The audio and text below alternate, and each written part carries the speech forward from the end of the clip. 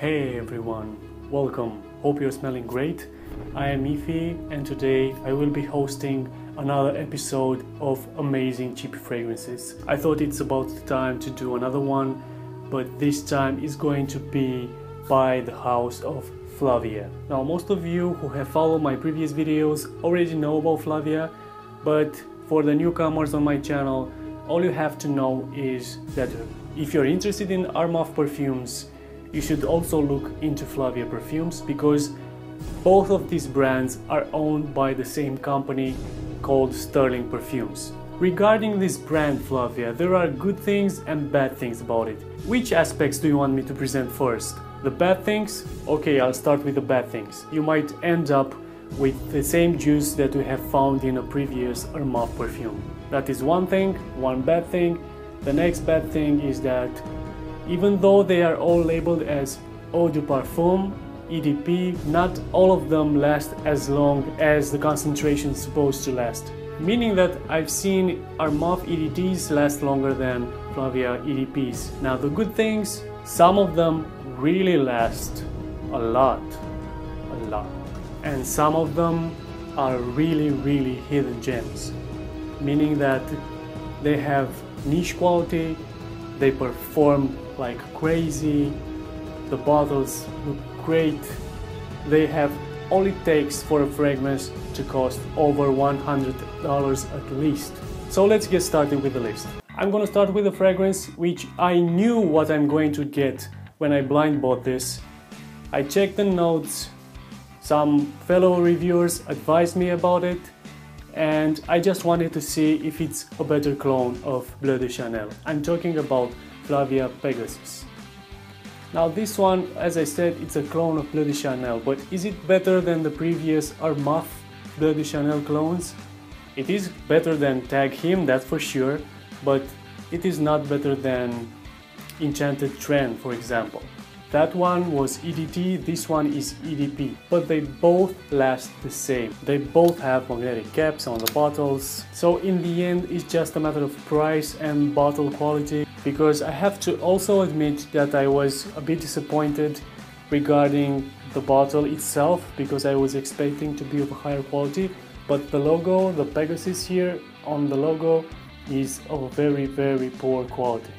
So is Flavia Pegasus worth buying? Well, if you do come across it and you don't own another Bleu de Chanel clone, and if you do find it at a great price, then yeah, why not? Guys, I will also be presenting Flavia for women because there aren't so many Flavia fragrances in general.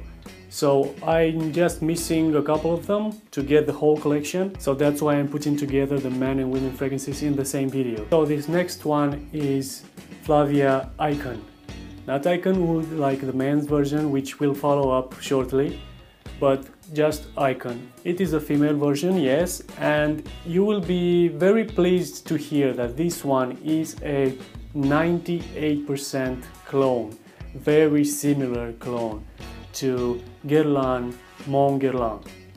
I really like the bottle, it is pretty solid, it doesn't have flaws like we've seen.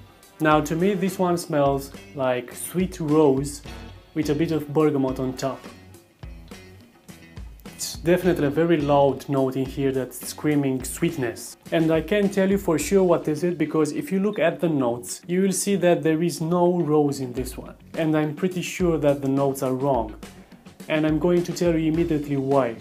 I'm going to show you another Flavia fragrance, I'm going to show you the notes, and I'm going to tell you why the notes are not the right notes for that specific fragrance. But Flavia Icon, Perfumes, it is a very good deal. If you do like Mon Guerlain, you should definitely buy this one instead. It is more affordable and it lasts the same amount of time, well past 8 hours, because they are so sweet, they are so powerful, they are EDP. This one is EDP in the right amount of concentration.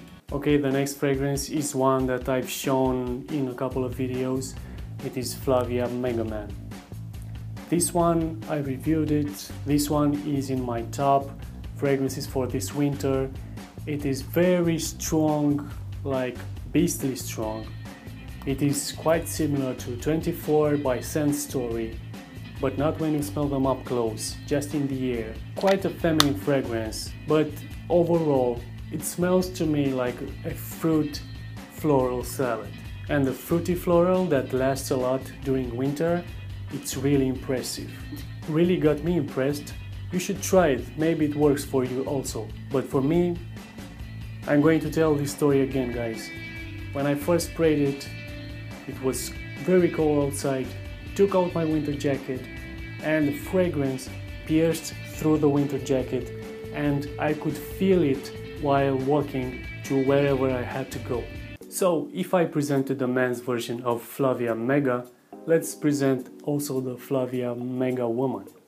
This one, unfortunately, is the same as another Armaf juice for women, which I happen to own. I'm talking about this one, Armaf Vanity Femme Essence, which both are clones of Burberry Brit Sheer, meaning that they are a fresh fragrance with a prominent note of peach. It's not very special, it's a bit generic to me. It has a bit of that Dolce & Gabbana vibe, but does that mean that this is a bad fragrance? No, it is a good fragrance. If you like Burberry Brit Sheer, you should definitely check this one or the Armaf one. Depends on which one you find more affordable and easier. The performance is both the same, meaning that this one is EDP, this one is EDT, and they both last the same. As I said, some Flavia fragrances, even though they are EDP, they don't last more than a EDT. Okay, enough with the disappointing Flavia fragrances. Let's reveal some real good Flavia fragrances, right? Guys, this fragrance right here is the reason why I keep buying Sterling Parfums fragrances. You know what's the thing with Sterling Parfums? If you blind buy a couple of their fragrances, the only time that you're going to get a miss, it's when you're going to get the same juice in two different bottles. Other than that, every time is going to be a hit, with the chance that one of them is a real hidden gem. This one right here is a true gem. Is it worth buying all Flavia fragrances for men just to get a fragrance like this? Absolutely. As I said, the rest of them are great, but this one is simply phenomenal. This one right here is also one of those hidden gems. This one is new to me, that's why I'm more hyped up about this one. I also have to say that this is the best Sterling perfume bottle that I've seen so far, that I've felt so far. Let me show you something really cool. Okay, magnetic cap. Okay? Let me show you the strength of this magnetic cap. Take a look at this. What about this? Also, no chrome around the sprayer, which you obviously know if you own Armaf fragrances, that the chrome around the sprayer is wearing off after a while. The way this one sprays is also very good, but the way it smells is wow. Just wow, guys. Wow. And it is a clone, but it is better than the original. It is about 86 similar to Carolina Herrera 212 VIP Black. Now, why is it better? I'm going to tell you. 212 VIP Black, it's like a poor quality soda. You know that kind of soda, you can already tell that it's going to be bad just by smelling it. This one, instead, smells like a tropical tea. So guys, if you like fragrances that have that clubbing vibe, you know, like 212 VIP, like 1 Million, like Jean Paul Gaultier Ultra Male, this right here, guys, is a serious gem. And if you watched my previous videos, you know that I'm very serious when describing this kind of fragrances. I mean, I'm not just praising fragrances just for you to buy them and then comment that it's just a crap. No guys, you know that I'm trustworthy, and you know that when I say that it is a good fragrance, it is a good fragrance. But this one is just simply, I can't even describe it. It's just buy it and check it for yourselves. Oh yeah, I almost forgot regarding this fragrance. If you check the notes, you know what you're going to find? You're going to find the notes for this one. Derby Clubhouse Gold. which is a clone of Mont Blanc Legend.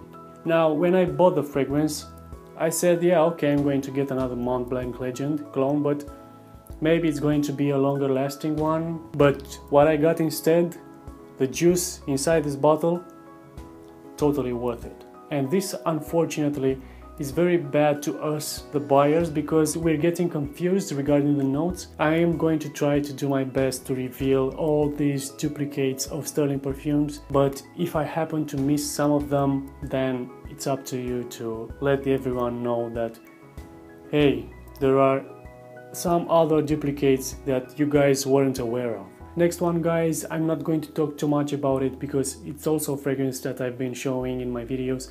Also one in my winter list, it is Flavia Icon Oud. This one is obviously an oud based fragrance, but with a tamed down oud, you know, the one that is very pleasant, and if you do like oud, you would definitely want to have it in your fragrance. It is a cardamom based fragrance and also a myrrh and cinnamon based fragrance. What you get here basically is a very winter specific fragrance that smells like Christmas. It's very manly, very sophisticated, and very pleasant to wear. Also, as I've said in my previous video, this one is very similar to Armaf Niche Black Onyx. So yeah, I'm still maintaining that opinion that they are very similar. If you have smelled them both, leave a comment below and do deny that or confirm it if you do feel the same about this and Niche Black Onyx. The last Flavia fragrance, guys, is probably my biggest disappointment, and not because it is the same of another juice that I currently own. It is the same as another Armaf juice, but one which I don't own. It is the same as Armaf Le Parfait. Maybe it has a bit of a tweak, you know, like Armaf does. They put different little tweaks in their fragrances just to have a reason to put the juice in a different bottle, but trust me, it's not that big of difference. I mean, you really have to pay attention to the notes to get the difference. So to me, this is very similar to Le Parfait by Armaf. The difference is this one starts with a more prominent blackcurrant note. You know, like the one in Très Bon. Le Parfait, for me, it also starts with Très Bon, but this one has a more prominent blackcurrant note, the metallic one that also Très Bon has. So you're probably wondering now, okay, so why is it a disappointment? You got Le Parfait in a different bottle. Well, the disappointment is, first, I'm not such a big fan of the fragrance. I mean, I understand the hype, but I'm not getting it. I mean, okay, it's very interesting if you don't own anything from Armaf, because you're getting quite a couple of fragrances in just one bottle. I'm not getting any Aventus. I mean, I do get a vibe of Aventus, but that's from Très Bon, as you know, and if you do own it, you know that it's supposed to be a clone of Aventus in the dry down. And yeah, it does smell pretty similar, so that's why I think everyone is getting that Aventus vibe. I don't think it has Club de Nuit Intense Man in it. The Aventus vibe is very low in this fragrance. The Green Irish Tweed instead, yeah, I think it's the most prominent clone in this mixture of clones of a fragrance. And I'm also getting another fragrance, another Armaf or another designer fragrance in here, and I'm talking about this one, Armaf Vitesse, which is a clone of Givenchy Gentleman only. So yeah, this one has leather, but I'm not getting the leather from Aventus. I'm getting the leather from this one, from the clone of Givenchy Gentleman only, which is a very spicy leather. So yeah, this fragrance, a combination of 3 Armaf fragrances: Très Bon, Très Nuit, and Vitesse. Okay guys, so it's still not enough to say that it's a big disappointment, right? Well, this fragrance only lasts on me for about 3 to 4 hours. What the hell, guys? I mean, come on, really? Eau de Parfum? Flavia Luxuria, that's the name. It doesn't look so luxurious when you hold it in hand. I mean, yeah, on the website when I ordered it, it looked very fancy, but now that I'm feeling it and looking at it, this one again, The printing here, it's a very, very poor quality. The bottle, the shape almost reminds me of the Trenwy bottles, the triangle of curses. But this one, at least it can be used. It's a good smell, it is a good smell, but 3-4 hours. And you know what else? You know why else I'm saying that this is very similar to Le Parfait? Not because to me it's almost identical in smell, but the performance is almost the same.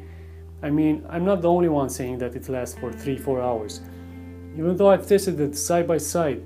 A fellow of mine from Romania just bought Le Parfait and he said, man, it lasts just 3-4 hours. That's what he said. I'm not joking. So Danny, if you're watching this, please confirm it by leaving a comment below. So I don't know how others are getting double the amount of longevity, because I can't get past those 3-4 hours, man. I wish I did, but I'm not. And you know how I am with performance. Always talking about fragrances lasting for more than 8 hours. Well, here it is, guys. The fragrance that is EDP and doesn't last more than 4 hours on my skin. Guys, my Sterling Parfums journey is almost over. I mean, I am planning to purchase a couple of more Armafs and Flavia, of course, but I'm not going to stick with Sterling Parfums so much longer. I'm going to try to just take away my attention and move it towards the other Oriental houses. Until the next video, guys. Wait a moment, I'm going to use this one, of course. Until the next video, guys, keep smelling.